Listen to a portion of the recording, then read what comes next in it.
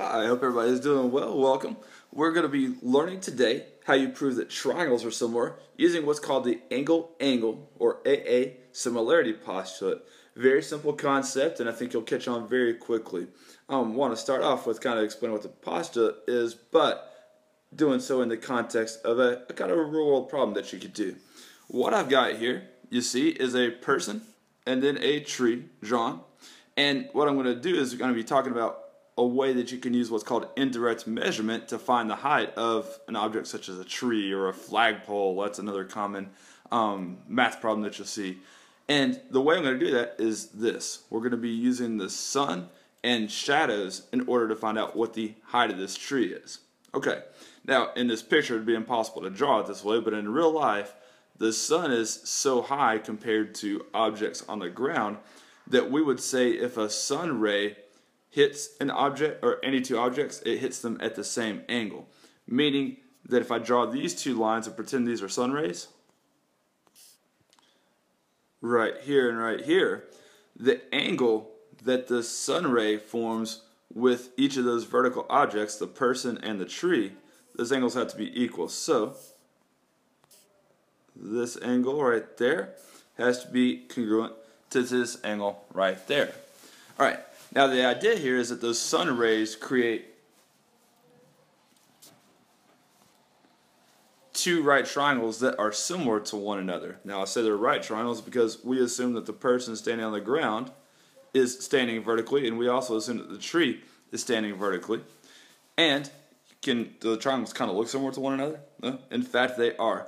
And what we're going to be learning in this lesson today is this: that if you can ever prove that two different triangles have two pairs of congruent angles, such as these two angles and these two angles, it automatically means that the triangles are similar.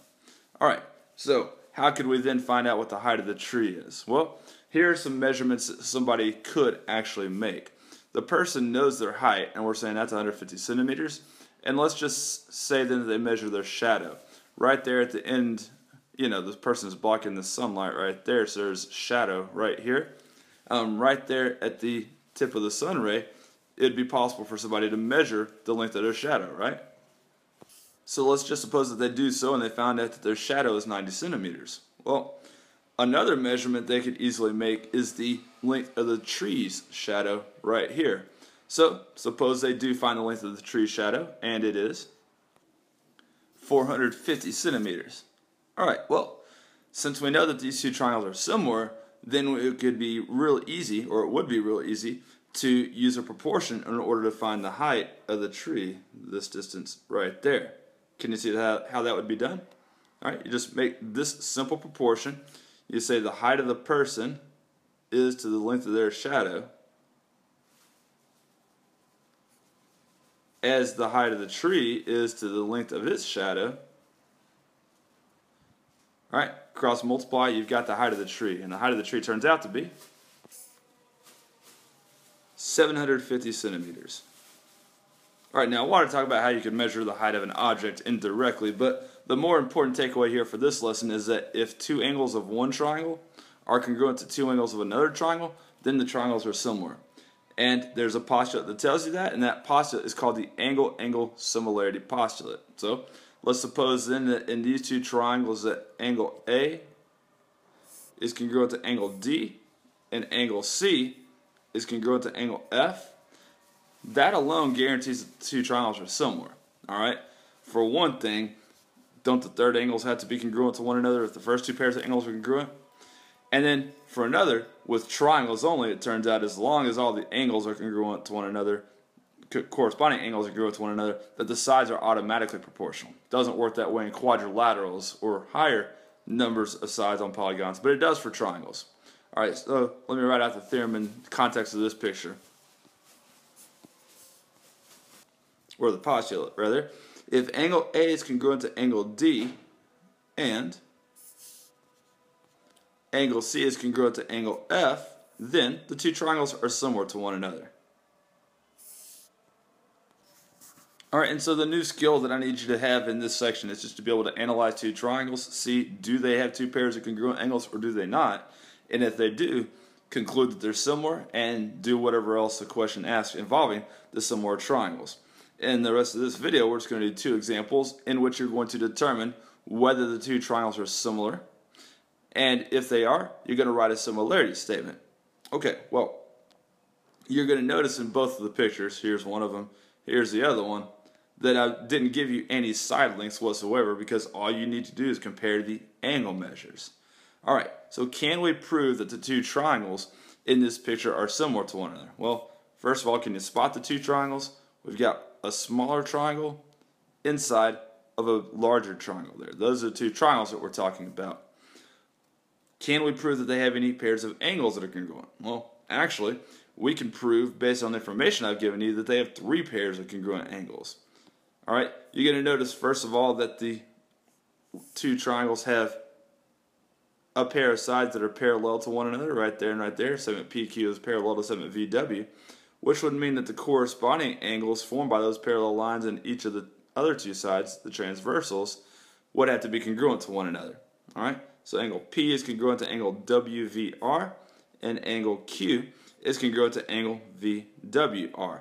So, based on that alone, we can say, yes, the triangles are similar. And then you want to, of course, make the similarity statement where you write the corresponding parts in order. Triangle PQR is similar, all right, we went there, to triangle VWR.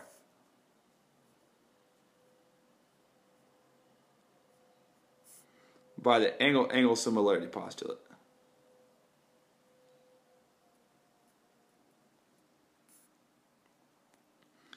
Alright, now let's take a look at the next picture here. Again, I've got a triangle inside of a triangle, and we want to know, are the two triangles similar? And they definitely don't look like it right now.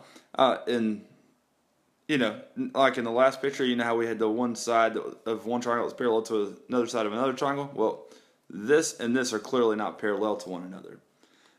Doesn't mean that they're not similar, though. However, one thing I didn't look at in the last picture, and I'm going to go back to it real quick, is the third pair of angles within those triangles. Do you notice how angle R was part of both triangles? So we could have said that it was congruent to itself by the reflexive property. Well, we've got that same kind of deal going on here in this triangle. If you look at the smaller triangle and the larger triangle, they both contain angle L. So that's one pair of congruent angles, congruent by the reflexive property. Then to see, do they have any more pairs of congruent angles, we're going to need to find a third angle measure in each triangle. Well, 50 and 70 adds up to 120, and if you subtract 120 from 180, you're going to get 60 degrees. So, do you see how this angle and this angle ended up being congruent to one another? You could find out the angle N is 70 degrees, it turns out. And so, since there's two pairs of congruent angles within the triangles, we know that the triangles are similar. Now, be careful with the similarity statement here, but we do know, yes, they are similar. I'm going to make my similarity statement where I name the big triangle first.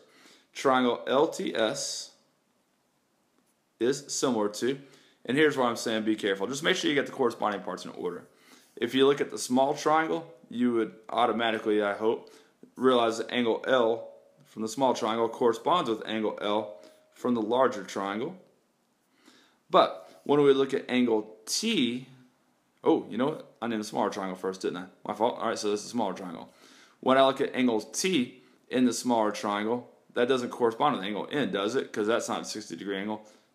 It corresponds with angle M over there. All right? And then angle S would correspond with angle N. So those are the similar triangles. That's using the angle-angle similarity postulate. Very simple to do. Thanks for watching, guys.